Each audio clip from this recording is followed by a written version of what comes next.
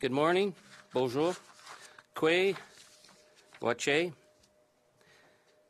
1970, a young Indigenous student was raped by an official of the Department of Indian Affairs as she was being transferred to St. Michael's Residential School in Duck Lake, Saskatchewan. It is a horrific story from a horrific era and a horrific breach of trust. But instead of settling with the victim, the government of Justin Trudeau and Madame Carolyn Bennett have gone all the way to British Columbia Superior Court to deny justice to this victim of a sexual crime committed by a federal official. And no one in the government has contested in any way the facts of this terrible case. And yet they denied her justice on the grounds that she was raped on her way to the residential school and not in the property itself. I am here this morning to ask Carolyn Bennett why. Why would her government use such toxic legal tactics to deny compensation to a victim of sexual crimes by someone who worked in the Department of Indian Affairs? We remember in 2015 when Prime Minister Trudeau told Canadians that reconciliation with Indigenous people was his #1 priority. And we remember the positive words of Madame Carolyn Bennett that reconciliation for the survivors of residential school was going to be made real.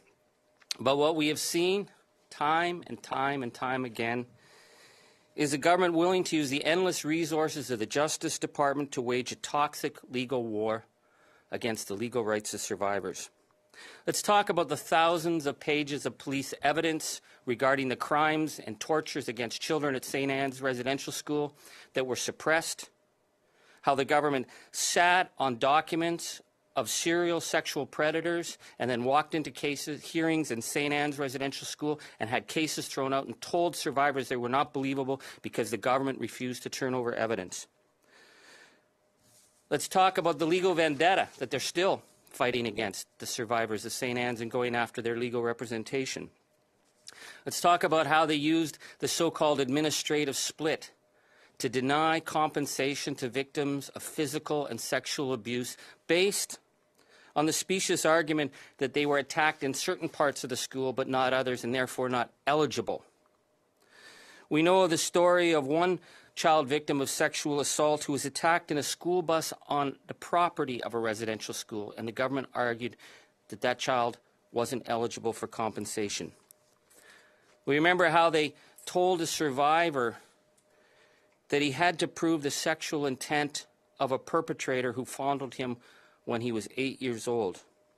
And they have argued in court that those who've had their documents denied and the evidence hidden from them are not eligible for the same level of legal rights as other Canadians and are not entitled to, quote, procedural fairness.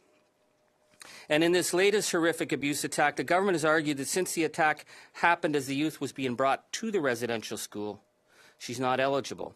They also argue that because the Department of Indian Affairs official wasn't directly employed by the residential school, they're not responsible. When I learned about the details of this case, I thought, how is it that you could not look on this and say the only decent, human, and just thing to do is to give this woman compensation? And that's not what the government decided. So I'm asking the government, after the Truth and Reconciliation, after the Murdered and Missing Women's Report, after Me Too, how is it that they can use the resources of the people of Canada to go after a survivor all the way through Superior Court to deny her justice for being a victim of a crime committed by a federal government official? I'm here this morning to demand justice for this survivor.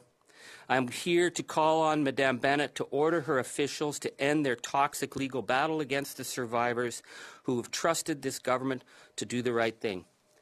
Anything less is not acceptable.